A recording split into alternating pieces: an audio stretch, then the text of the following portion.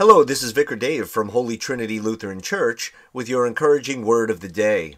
There is a Latin phrase which was common in the early church that reads, Lex orandi, lex credende.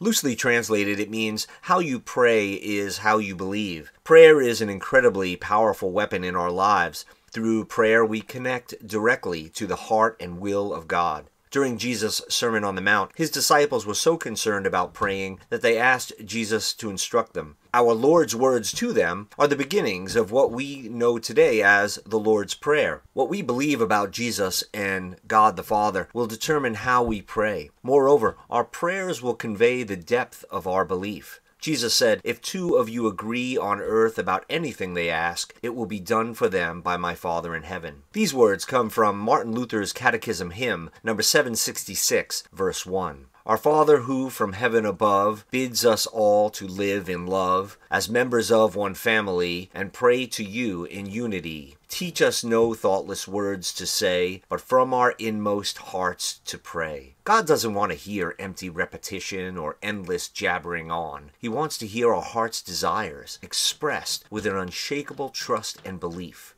Pray boldly and specifically, knowing that the eternal God hears you and will answer with compassion and understanding of a parent who loves and cares for you. Let us pray.